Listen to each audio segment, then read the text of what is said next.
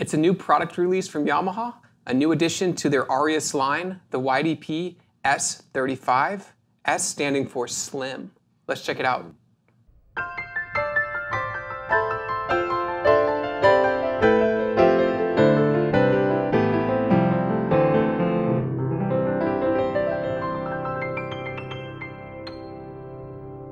Hi, this is Ted with Alamo Music Center in downtown San Antonio, Texas. I'm Patrick Marr. You can find us online at alamomusic.com. If you haven't already, please subscribe to our YouTube channels, check out our other videos, sign up for notifications, like our videos, leave us comments. We appreciate your support and we love to interact with you. The Arius line. It's been around for a while. And it was created as an entry price point to, sometimes the Yamaha Clavinova is sometimes an unobtainable price range for some people, right. And usually starts off right around that $2,000 price point. And so Yamaha, is like, hey, let's create something that's Clavinova light. Well, when the Arius first came out, they looked like this, and then as the Clavinovas got more sophisticated, well, the Arius started looking like the entry line Clavinovas. Mm-hmm. And so now they come out with a new product that looks like the thing originally looked like when it first came out. Well, it looks a little different. And yeah, they were smaller. They only just had like the flip-up music rest, right. And just a little bit more, thinner, smaller. But really, in today's world, people like that minimalist look. I'll tell you what, in terms of functionality and price, this is what I like about this. The first one I sold, and this reminded me of it when it came in, I sold to a college student who was a piano student, really kind of an advanced player. But he was going to use it as his desk. He was out to purchase a desk and a piano, mm-hmm. or an electric piano for his dorm room. And after I showed him this, because he said, look, I just need, if it makes a noise, that's great, but if it's got something like a real piano action, I can do my scales, my exercises, and I can memorize new gear because I'm always in the practice studios on the pianos, but at home is where I memorize my stuff, and I can use it as a desk, is what he said. He came back a couple of years later and said that was the smartest, most useful, functional thing he ever bought at that point. It was one of his first purchases. Mm-hmm. He was moving out.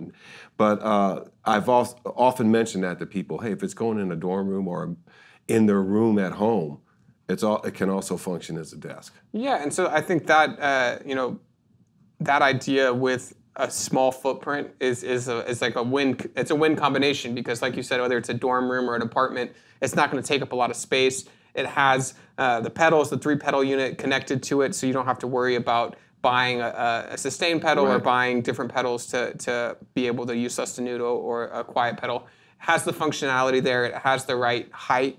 And really, it's ready to play right out of the box. Ergonomics are perfect. And so, yeah, you're ready to go right out of the box. You put it together like a piece of IKEA furniture, and like you just showed, it closes up very nicely. It kind of opens like an acoustic piano. It has the foldable music desk. Yeah, the music desk and the key flap open and close, so you can mm-hmm. put your music on it and balance it. Just a nice little simple design. 10 voices in there. 10 basic simple voices. I think there's 3 pianos. The one I liked the most, I think, was the third one. Okay.